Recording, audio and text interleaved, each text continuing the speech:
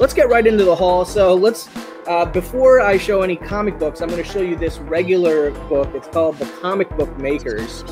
So this is like a cool, like, I guess, coffee table / comic book history, you know, Jack Kirby, Joe Simon stuff. So I picked this up from Jesse Simon at his booth when I went over to Artist Alley to say hello to him.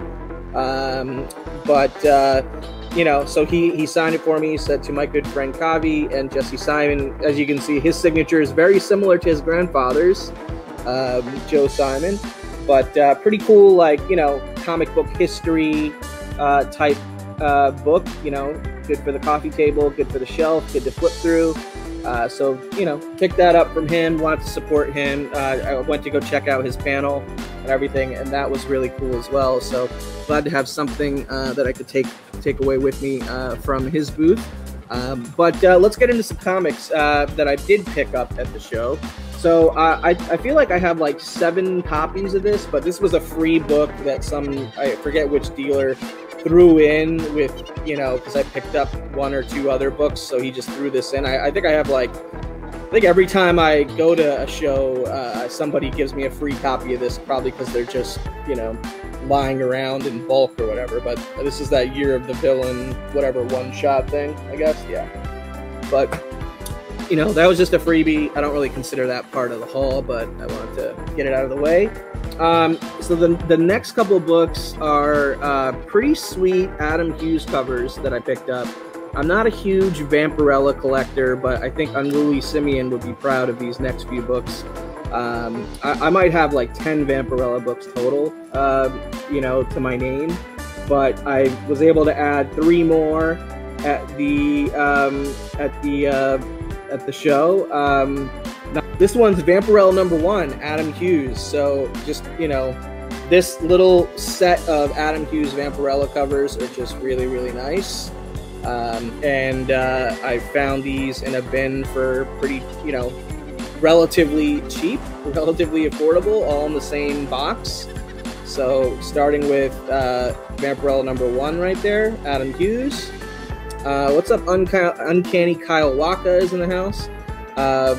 Good to see you. But yeah, there it is, Vampirella #1, Adam Hughes.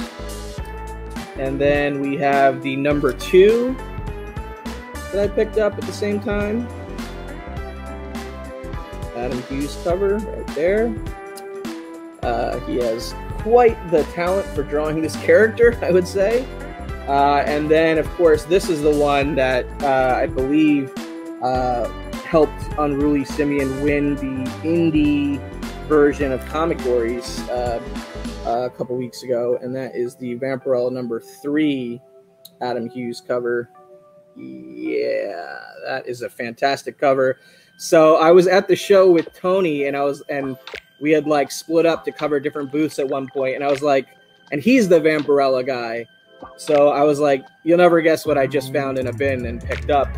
And he has the books already, so I'm pretty sure. So it wasn't like he was mad that I picked up Vampirella when he's the Vampirella guy. But yeah, these are some awesome Adam Hughes Vampies. Next, we have a couple Batman modern sort of related pickups. This is just a really cool Joker Harley cover from the original Sean Murphy Batman White Knight series. So this was issue #8, and I didn't have this actual, like, I have all the trades and stuff like that for this stuff and hardcover, but didn't have the single issue cover, so I picked that up.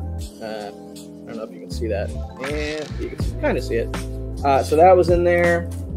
I picked up this Batman, so this was the movie special, I guess, the 1989 Batman adaptation, and this is I found this for really cheap in a bin, and I couldn't believe how nice condition it was. It's almost, I would say, almost 9.8 condition. I mean, maybe 9.6 condition, but it was a very nice copy of the Batman 1989 Batman movie adaptation special comic with Denny O'Neil writing that one. So Picked that up as well, added that to the collection. So this was cool. I found this for, I think, $4 in a bin. And what was cool was it was signed by the writer, and it came with the COA as well. And not, you know, it's not a near mint copy or anything like that, but it is a signed comic, and it is a Catwoman key, Catwoman #1.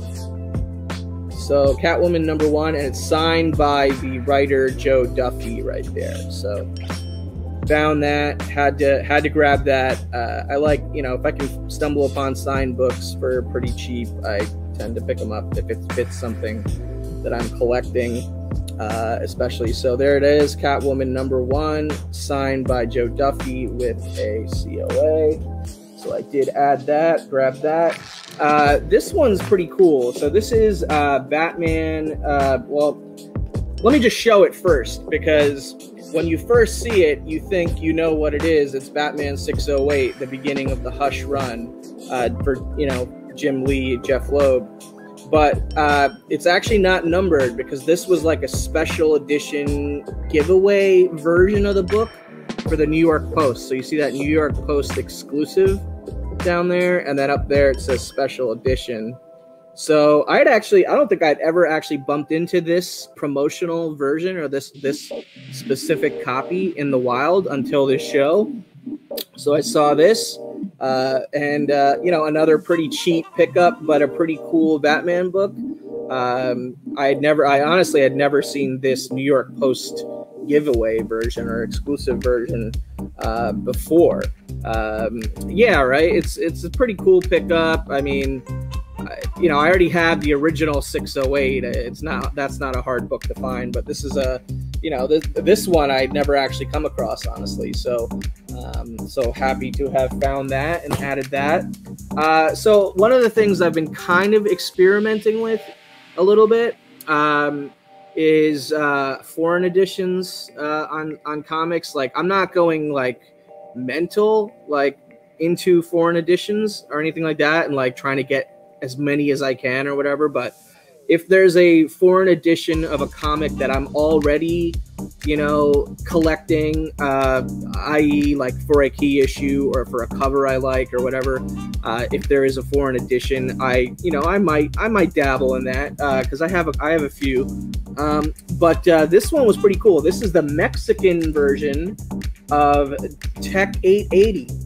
So it's Detective Comics 880, and like it's a very glossy, like it's not like a chrome cover or anything, but it's a very glossy cover. And this is like a 9/8 all day. Tech 880 jock cover, of course. But as you can see right here, you can see that the price is in pesos.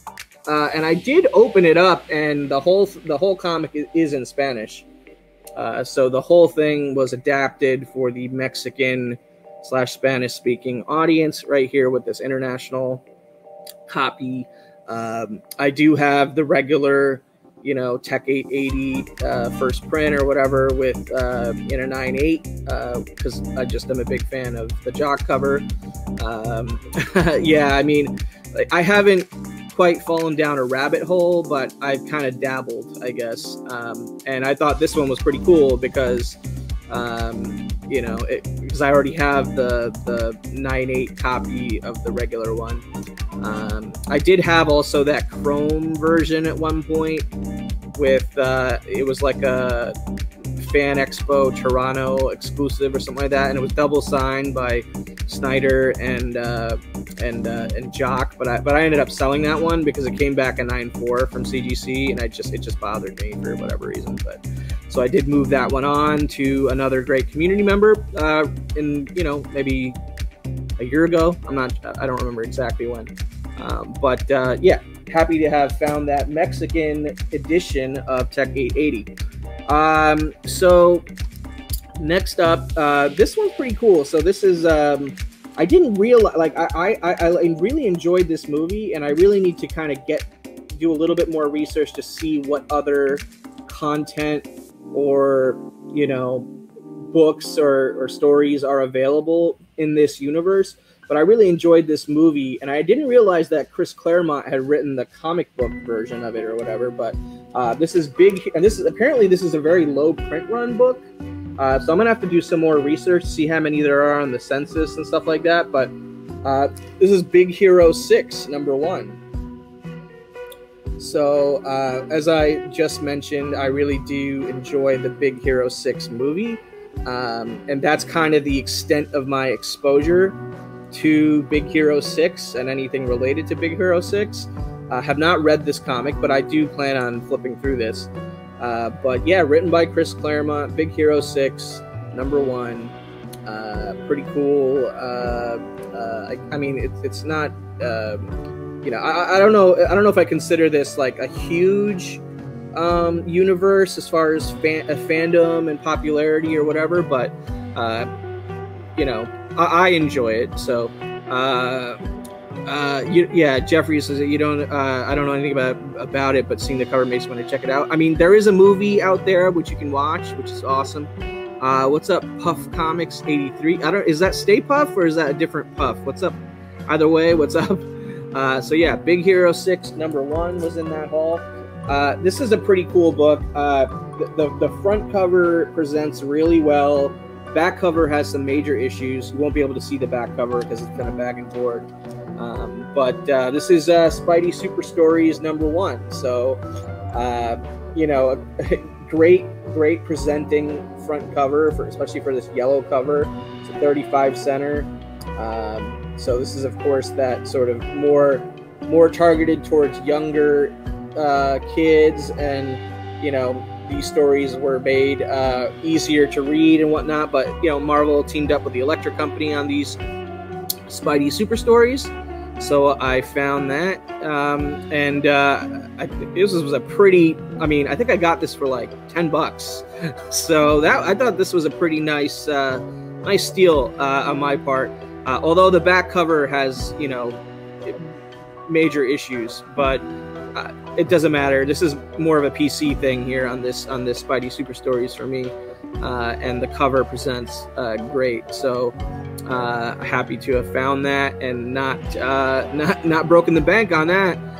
Okay, he was 40. Okay, so Stay Puff is now Puff Comics 83. Thanks for the clarification, brother, and thank you for hanging out. All right, so I found some of these, you know, Barry Windsor Smith Weapon X books in like cheaper bins. So, well, 2 of them to be specific. This one is Weapon X, Marvel Comics Presents #78, with this really awesome Barry Windsor Smith cover. I mean, I love that cover, and I think this was like $5 or something like that. So, you know, like it's in decent condition. It's not a 9.8. It's, you know, it might be like a 9.4, something like that, possibly with a clean impress or something. But yeah, I mean, pretty nice Barry Windsor Smith Weapon X cover right here, which I needed. And was missing. And then this, I believe this is the first full appearance, quote unquote, of Weapon X within that run, where he's throughout the book. But this is issue 79, and this one's like even better condition than that one.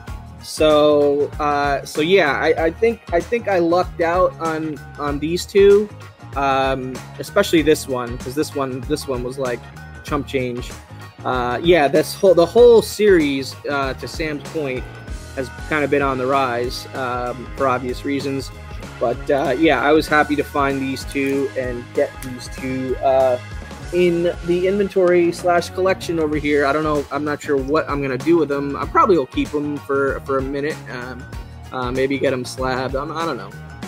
But they're both, yeah, they're both great covers. You know.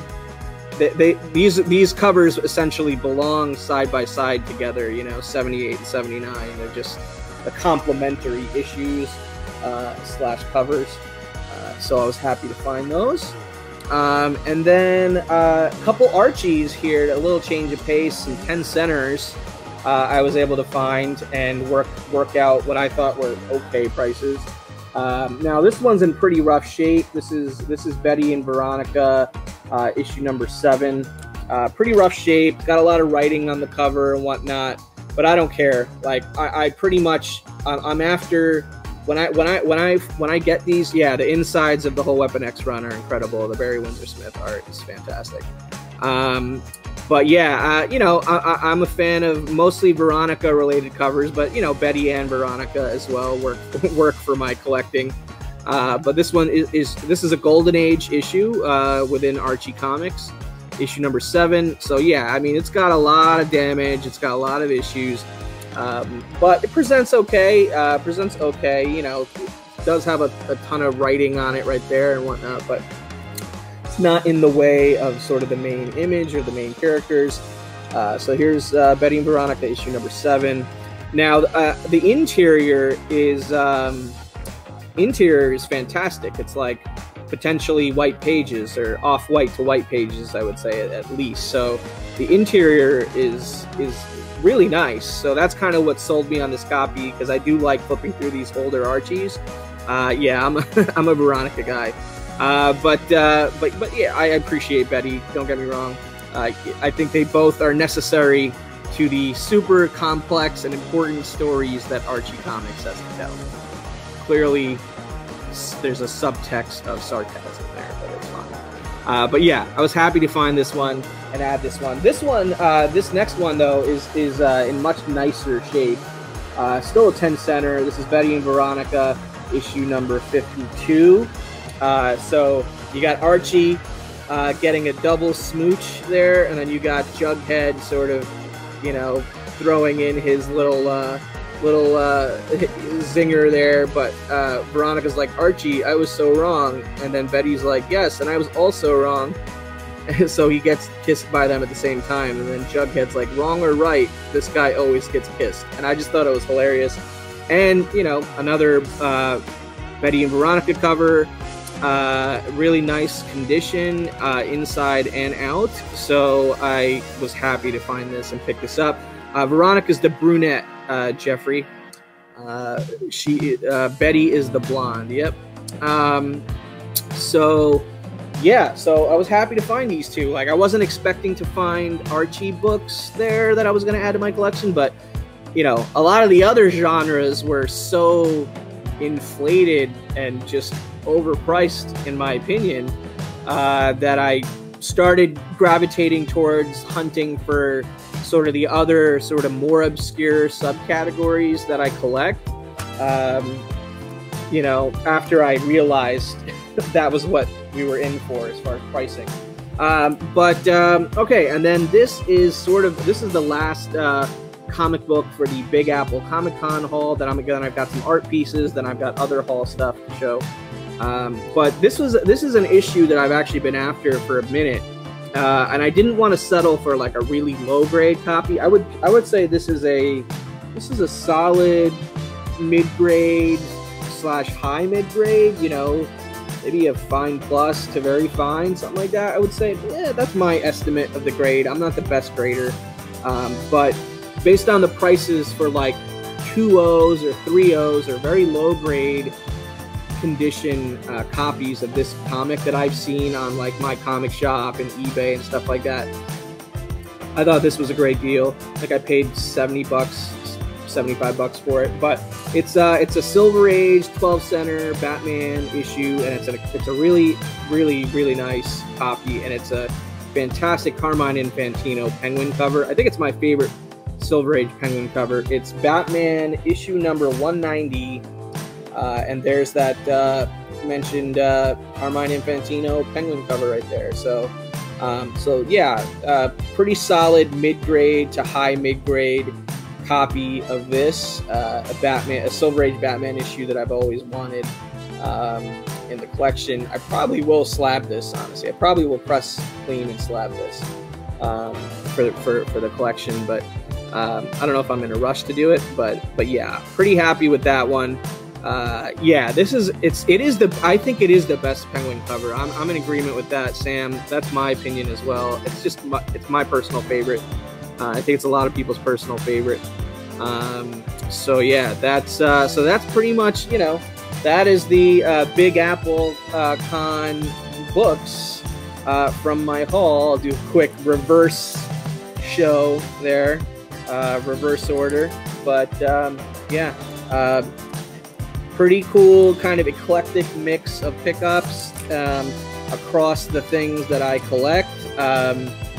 You know, so I'm happy with that. And these Vampies were kind of bonuses, you know, these Adam Hughes Vampies. So yeah, that's kind of my modest comic haul from Big Apple Comic Con. Obviously, we had that freebie comic or whatever, and the book I picked up from Jesse Simon. So we're going to get now into the 2 pieces of art that I picked up. I'll grab this portfolio. So there was a couple comic art dealers there, but I did pick up 2, you know, old school original comic art pages. They're pretty low key pickups, nothing crazy. So so here's the first one. This is actually a Tom Grummett Superboy page.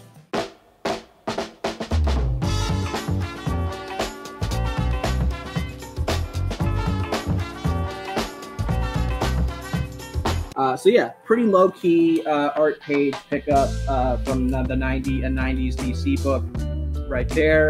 And then this other one, this one's really cool actually. This one reminds me of, it's not a John Byrne piece, but it reminds me of a John Byrne cover. And I think when I show the page, you might know what I'm talking about. But this page, it's a splash page. It's from Batman Beyond issue number 8.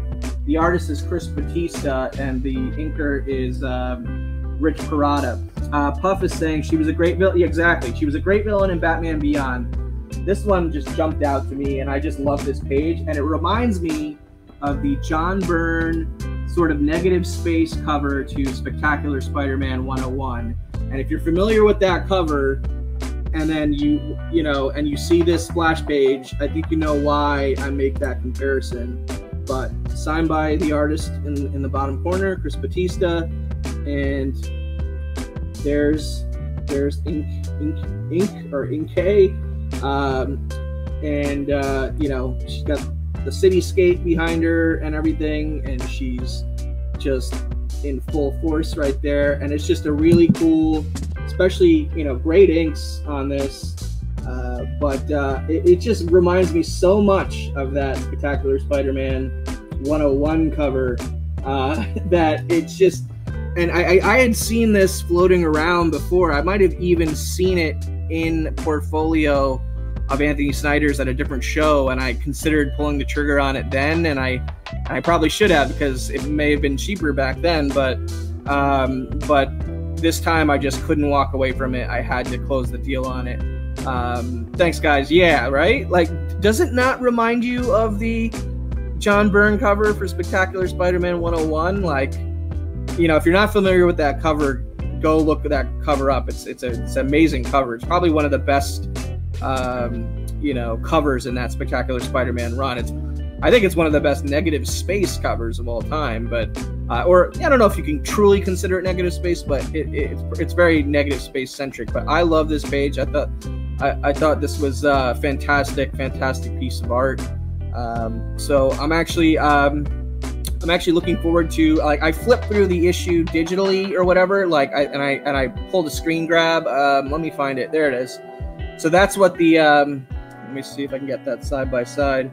That's what the you know, the published page looks like in the digital version of the comic anyway. Is that even visible? There it is. So there, you kind of get a side by side right there of the art and the published page right there. So that's as best as I could do.